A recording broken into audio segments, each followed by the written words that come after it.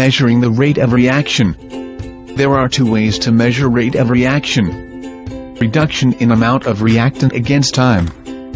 Increase in the amount of product against time. The rate of reaction can be measured as the average rate of reaction.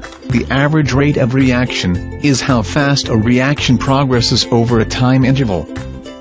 Instantaneous rate of reaction can be obtained from the gradient of tangent on the graph of the change in amount of the reactant of product against time.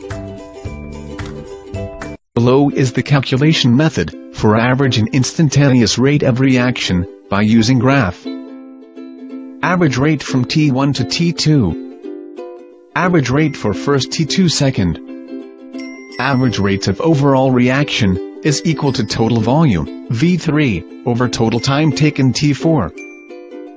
Below is the calculation method for average and instantaneous rate of reaction by using graph. Instantaneous rate at T3, which equal to the slope of tangent line at T3.